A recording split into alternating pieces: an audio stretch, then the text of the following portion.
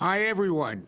Welcome to the Heart of New York show. I have a very special guest on today, and he is an artist that we came across when we were displaying actually my wife's art in Soho, because she's a wonderful artist too.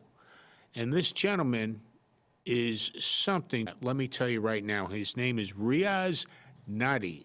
Okay, he's from Afghanistan. He came here since 1981. And he's prolific New York City artist with excellent creative skills, and he's a master of color and design. He studied art, design, architect at Pratt Institute School of Architecture. And we're going to see some of his work later on in this program, which, let me tell you, he's spectacular. His work is the best of the best. I have different way of working with oils and different mediums. And what about the one that's in back of us now? This Okay. is a beautiful oil painting of Central Park, of course the Love Bridge and the Dakotas, I call it. It's a beautiful palette and with beautiful colors. And I love painting, stuff like this. It's wonderful. I mean, the talent that that we're going to show you soon. Also, we're going to have a display of his art, and he's going to talk about each one that we're going to show up on the screen, so you can take a look. But one thing, I tell you, all right, you come from Afghan. Yes. Okay. I mean, just that alone could tell you that he started from the ground up when he came to New York, probably around 1981. Is that right? 1981, yeah, I think I would put that there. But I left Afghanistan in 1979. When the Russians entered Afghanistan, my mom was a nurse. And at the same year, 5 different, punches I got, life punches, and my life got shattered. I lost school. My dad remarried another woman, and we lost the house. I lost Afghanistan, and I escaped actually on Russian military planes.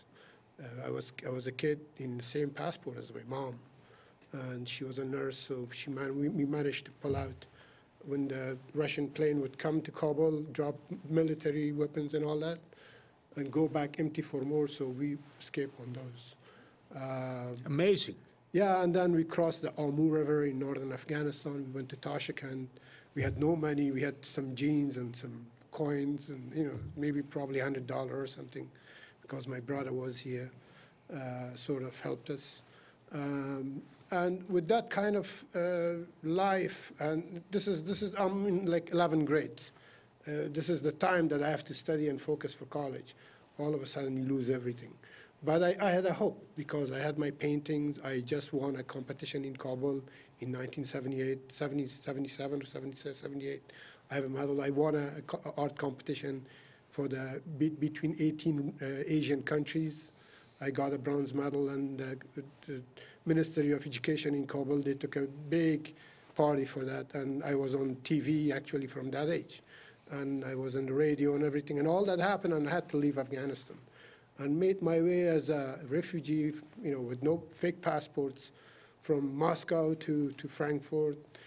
This is during Reagan's, and a great president, one of the presidents that I really like, actually.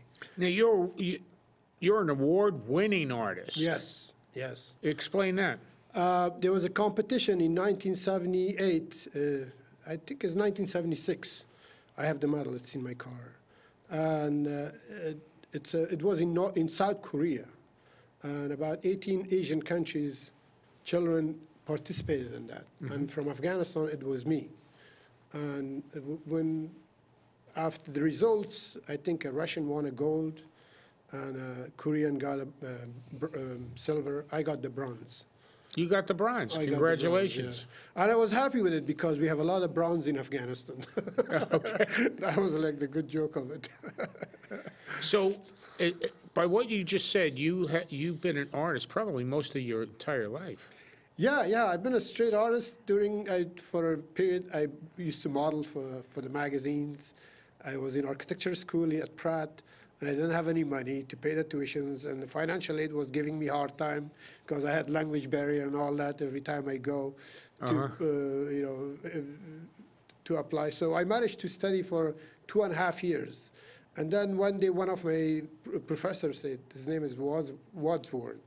He said, Reyaz, come here, I want to talk to you. On the way down from the class, he tapped on my shoulder. He said, Reyaz, whatever you do architecture because you're the greatest. Wow. Yeah, he said that. And from that moment, I never lost touch with architecture. Though I was modeling, I was painting, I was living a crazy life in Brooklyn and New York. And, I was showing in the nightclubs of New York, in every single nightclub. I've shown in Limelights, Palladiums, the Tunnel. Oh, man, for years, huh? Yeah. Way back at the Limelight. Oh, yeah, I've been around. But one thing at the end is hitting me that all years I've been doing art. I've been, I used to hang out with Warhol. Kettering was a friend of mine. They all died, and all these people became artists in Whitney and museums and galleries, but they never came to me. I always found that, like, what is it? Is it my name or what? So whatever it is, I'm going to keep that name. Because during modeling, they short my name a little bit to Ray. And I have to ask you, because my wife is also a New York City street artist, and she gets inspired by our creator, which is God. What inspires you? What got you started from the beginning to say, I love being an artist? This is a great question. It's a key questions, actually, because that's where you find out why you want to do art. I was in love with life. I was from a young age. I probably must have been 5-year-old. I did a drawing of my grandmother, and she was sitting under a tree, and she was missing a tooth, and I even put that on the drawing. From that day, I mean, the family. I used to paint for Kabul back then. I mean, 76, 75. They take me out of classes to write about. That continued, and then I won the competition at age 14. Something like that. And ever since, when I came to New York, I said, I'm just going to do art. I was doing art. Actually, my first art project in New York City was 1981. It's on Fifth Avenue. I did charcoals, and I have a photograph of it in my car. It's on my Instagram, too. And it was in New York Post, actually, in 1982. Street artists from, Afghanistan, street artists, blocking Fifth Avenue sidewalks. So that's the only way, because people put, I had buckets, people throw coins, and I go home, take the 7 train back to Flushing, and go with a bucket of change. This is how I started my life. Wow. And then I went to Bayside High School to just get some schoolings and get English, and then I went to Pratt. I took an abandoned building in Brooklyn, opened it, did the plumbing, changed the windows, created a loft space to paint. And then later on, I said, you know what, why not open a gallery? So I opened one of the first art galleries in Williamsburg in 1983. In Williamsburg? In Williamsburg. So I basically injected art in Williamsburg. Now they have all the galleries and artists are moving in there. But I'm not there.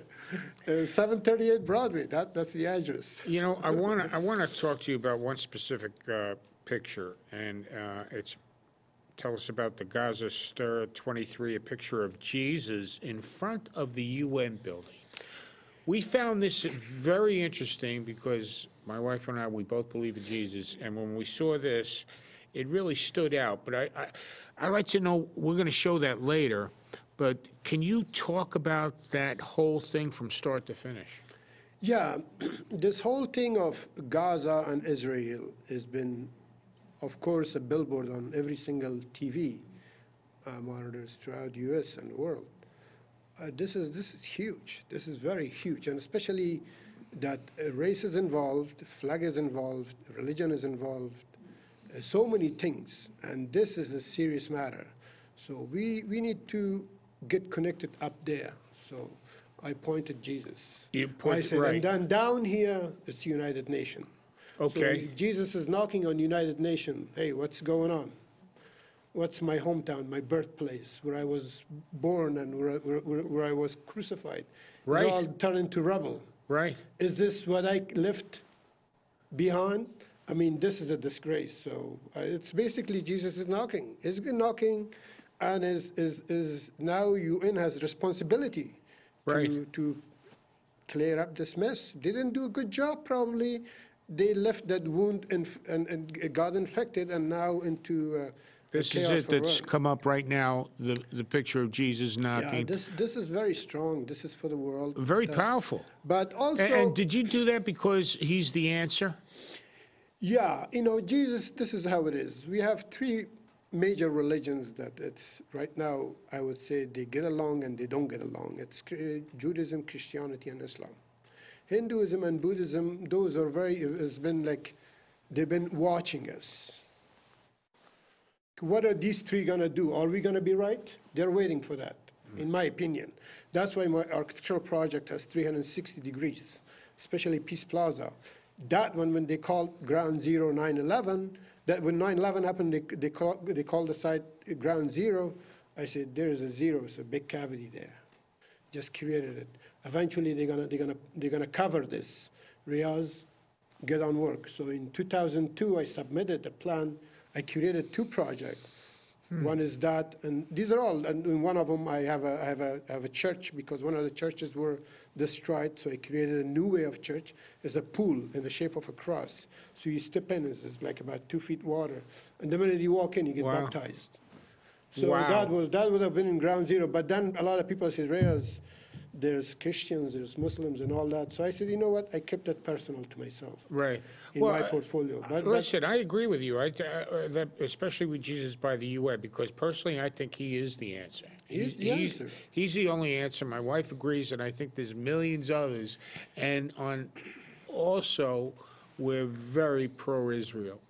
Okay, we love the Jewish people. Now, I love the Jewish people. Yeah. I love the culture. I love the food. I have my friends. I have probably thousands of Jewish friends. I deal with through architecture with them. They all live in Kings Point, Sands Point, Great Neck. I work with like about 5 different architects and developers. They're all Jewish. that's wonderful. At the same time, I love Palestinians. I love Arabs, everybody. We all have we have so much rich culture. We need to focus on peace. That's why I created Peace Plaza, that project. So that's a capsule that the world is missing. I always say that if UN builds one of these in every country and have them work as a web, we would have a better world. Today, we wouldn't have a Ukraine war, we wouldn't have a Gaza war, we don't have Afghanistan, Iraq, none. But they never called me. I have a pipeline of projects for reconstruction of Afghanistan. They didn't have to lose like that. Afghanistan is the most wealthiest part of the planet. And now in the hands of people that they don't allow girls to educate. And how the hell they think they're gonna run this country? This is not a joke. This is human civilizations being slapped on the face. No joke. Another thing I want to bring up, and to me this is fascinating, you actually had an encounter with Jesus. I did, yeah. This happened when this is another sad thing happened to me in New York. I don't like to talk about it, but it happened. I don't know if I should. I think I should, yeah. I was modeling. They discovered me on the street, on the subway, in the park. I worked in my mother agency was in New York, and then I worked with agencies in Milano, in Paris, in London. And this is in my youth. So when this took really off, I took a pause from School of Architecture. I said, you know what, I'm going to go do some modeling, make some money, and then come back study architecture. But when I went in the modeling, so I dropped school. That was the main reason I dropped, because I didn't have any money. Every day I would go for a penny you can't study architecture like that. You're just going to become a bad architect. And I don't believe in putting bad quality in me. So I love quality. America is the quality of the planet. Let's admit it. So we're going through a turbulence right now, but this is the best country in the planet. And then how did you encounter Jesus? With Jesus is right here. So that's another thing, especially in New York. New York is the doorway of America, and Christ is right here. I went to Central Park with a bunch of friends, and there was a restaurant in Union Square Cafe, It was like a very happening place. And I walked there on Union Square Park West. I was walking north, and my friends waved, because my agency was there and my gym was there. I used to go, so Reyaz, we're going to Central Park. You want to come? I said, yes. So we all took, they had rollerblades. I didn't have. I had cowboy boots and jeans and a leather jacket. I was dressed like for the winter, but in the middle of summertime. Summer is probably month of June or something. Okay. So we took the subway. When we get to park, all of a sudden they split. They were in rollerblades. So I left alone all by myself. I said, you know what? I'm not going to kill the day. I'm just going to go to Central Park. So to the meadow. So I went to the meadow, and right in the center, everybody's playing Frisbee and all this, and I'm with a little jacket. I got hot. I took off the jacket, shirt. I lay down, and I opened my eyes, and the sun, Christ is blessing me. Right there. Right there. Right there. And then I heard my mother's voice and my language. I heard, she said, "Bekhi bachim," that means get up. I got up, and I walked from Central Park on Fifth Avenue all the way to Canal Street, took the train, went to my loft. It's 5 miles. And I was sweating. I started losing weight, and for 2-3 days I was locked myself. I didn't go, and I started doing a lot of drawings, and the war in Middle East started to happen. I did a lot of drawings regarding that with Saddam and all those chaos over there. I have a lot of drawings on those, which I don't release them. They're too powerful. They're sketches, but very powerful. What we're going to do now, Reyaz, is we're going to show some of your work, which is, to me, spectacular. And then if you could just explain them when they come up on the screen, we'll see them. There's one. And tell us about this one. Oh, this is me and a self-portrait. Sometimes I say, you know, if something happens to me, at least they know who's the artist. That's So there's a painting. I didn't paint this to, actually in the background of this is a scaffolding. You see a part of John Lennon there. You see the scaffolding. Those are the bars of scaffolding in the background. Okay. I created New York City scaffolding art in the beginning. I saw massive of scaffoldings all over the city, and I Googled, I said, it was 280 miles of scaffoldings in 5 boroughs. I said, wait a minute, and this is a great fence for the arts. Why not? Because I said, I wanted to make something very green, very sort of raw, and very sort of like Brooklyn, Bronx, Staten Island, New York sort of a project. I said, how about just paint canvases, buy cheap canvases, not expensive ones, and hang it and paint on it and put it up. And I started doing that with Michael Jackson when he How about the passed next away. picture? How would that, look at that. Yeah, Wow. this one is me during one of my shows in Chelsea. This is a great site. It's 502 West 26th Street, right next to High Line. So this is a gate that I said, this is great for the art because it's all art galleries are there. And I said, let's have a pandemic gallery here. So this is the pandemic gallery. And this is a... Next one? What's that? Oh, this one is of Manhattan Bridge from Dumbo. And this is looking towards New York City. This is sold. It's in Italy. It's a beautiful piece. I wanted to document major icon architectural projects of New York from the post-war or pre-war and all that. So I said, you know what? I want to paint the bridges first, number one. That's why I went iconic first, because this is a city project with Empire State Building, Statue of Liberty, and all that. But now I'm painting like little alleys and stuff like that. Wonderful. Yeah. Next picture? Oh, this one is strong. This is when the Americans were in Afghanistan. This is before Taliban took over Afghanistan. There was explosion all the time. You know, suicide bombers would come and kill, and the eyes of the girl becomes the Humvee lights of Wow. American cars on the streets of Kabul, and then the halo around her face is the national logo of the flag of Afghanistan, and fire cars are burning, you know. So this is really strong, and the black, red, white, and green is the red and green is the Incredible. before Taliban flag, the actual national flag, which I recognize too. These new flags are not Afghan made. These are brought from outside. I think Taliban's. I mean. Next picture.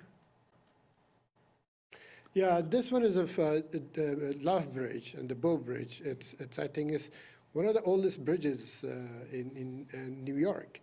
I googled it and I said it's also I have people has great memories there. A lot of people are getting married. They fell in love. They come in. So this was part of the also. Painting bridges is very important to me because I use it for architecture. It should be used for civilizations. We should build bridges rather than cut the bridges, So. And that, you're saying, is one of the oldest bridges in the city? Yes. Wow, I didn't know that. Yeah. I didn't know that. The background is Dakota buildings. And to the right is John Lennon, we used to live. Next picture. Now, these are great. These, I started 16 of these.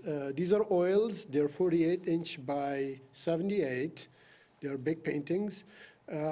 This is a prediction of me of global warming. In 2004, I was in Huntington, and I opened a very large space for arts.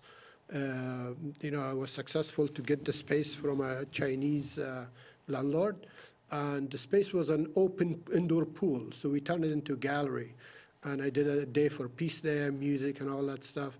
And I started painting 16 of those over there for global warming. And this is one of them.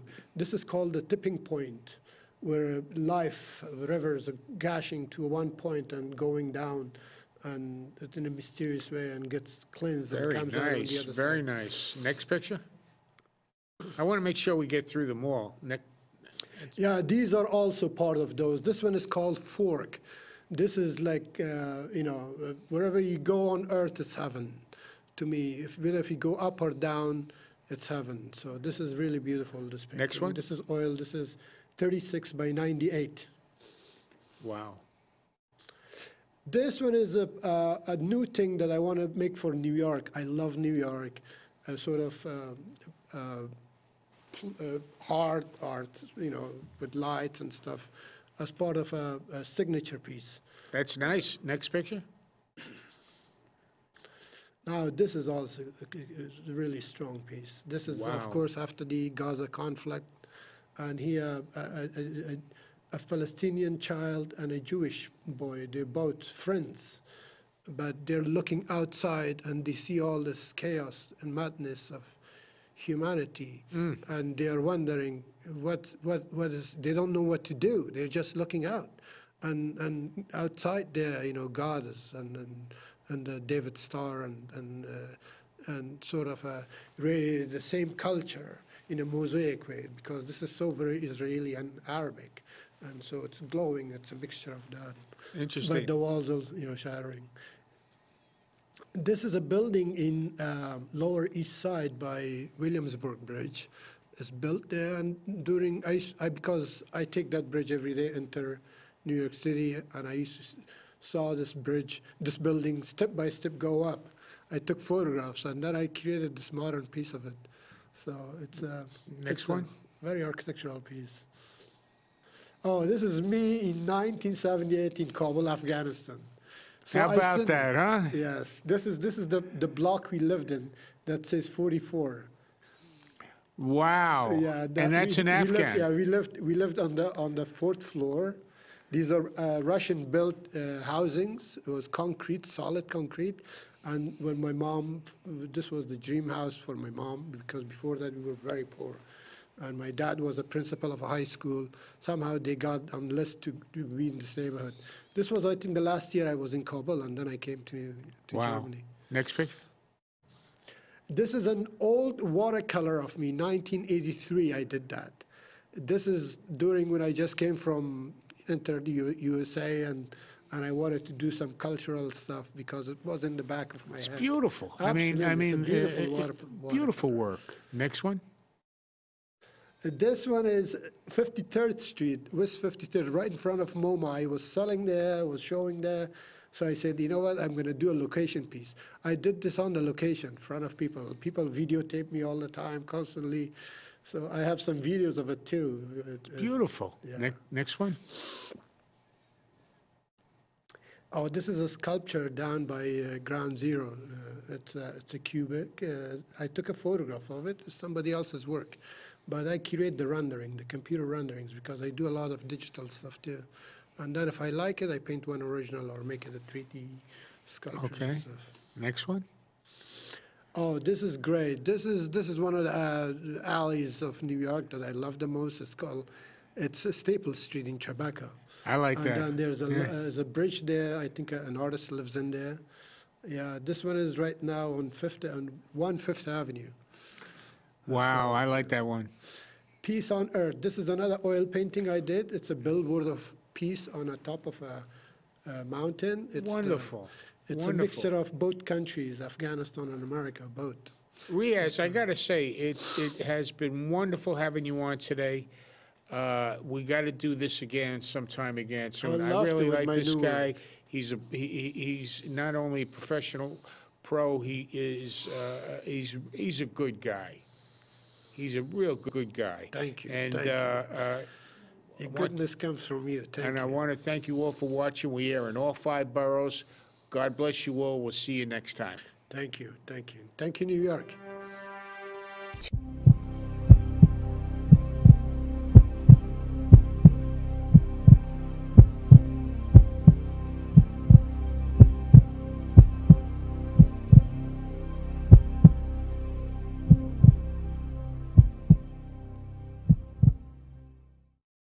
We are only a heartbeat away from unmasking the causes of sudden cardiac death.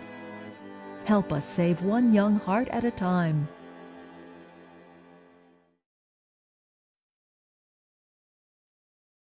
She's